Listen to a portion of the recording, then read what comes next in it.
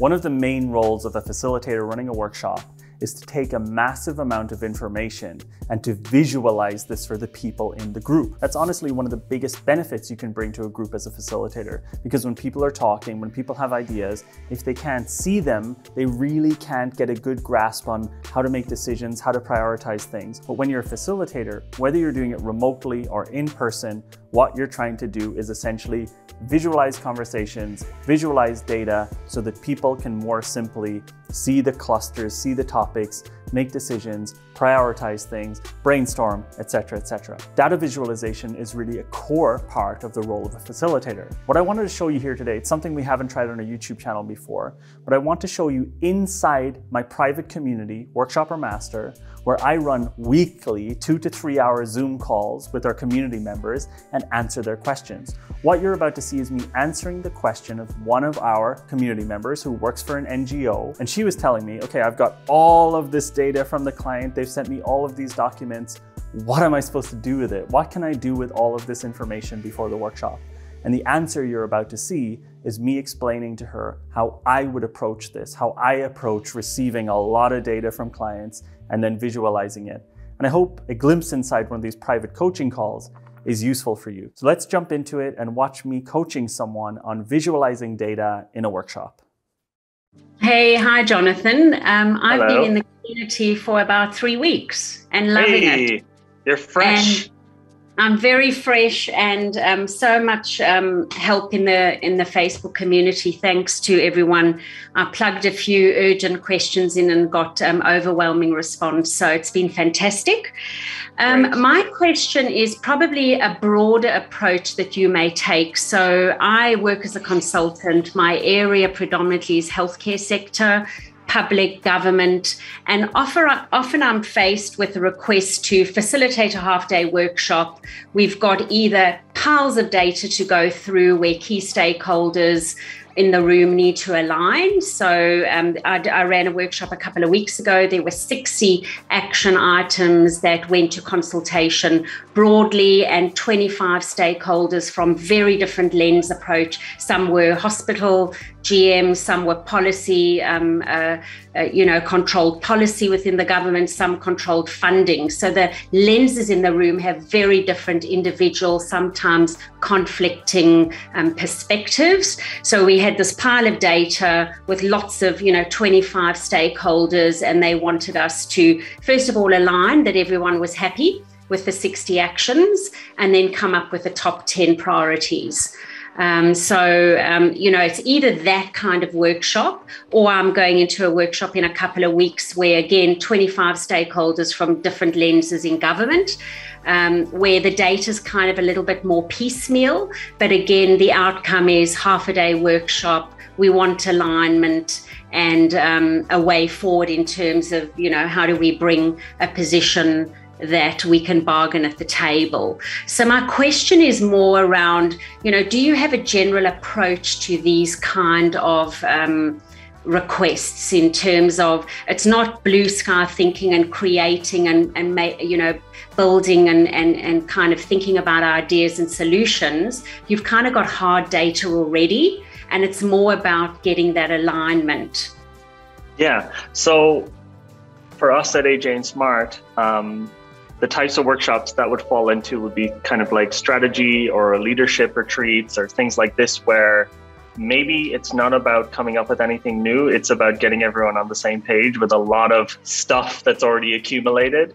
And I just see my job in that case as someone who can visualize the mess and help them understand, basically take what is very hard for a human to parse and understand and turn it into something that's easier for a human to parse and understand. And that's a big part of visualizing the data. And that's the first thing. So usually what I would do is, so would a lot of these be in person or online? At the moment, they're in person.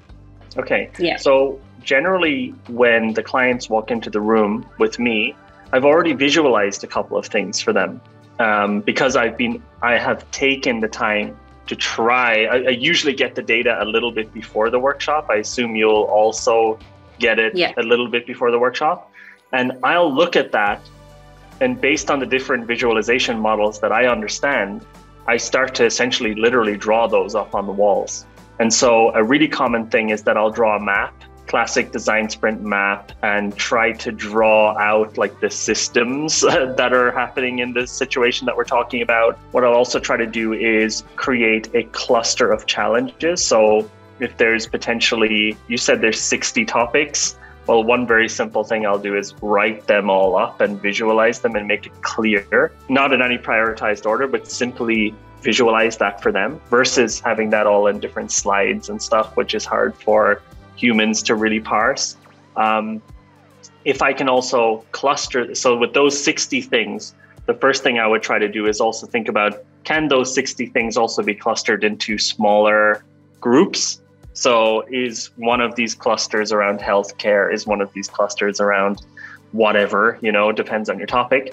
And even just the act of them walking into the room and seeing that I've done that almost informational hierarchy clustering is a really good start, because they already have the feeling, holy shit, this person has taken the mess that's kind of in all of these documents and visualize it in a way that me as a normal human can just scan and understand. And I think my job in this case is not necessarily to make any decisions for them, but to make it just easier for them to be able to make decisions by being able to see all of the options. So you mentioned, like, is there something that I would do every time? The answer is no, because it really depends on what they want out of it. But the first thing, like if I can think about something that I would do every time in terms of prep work, it would be trying to visualize everything that is visualizable, even before knowing necessarily what it is we want to get out of this.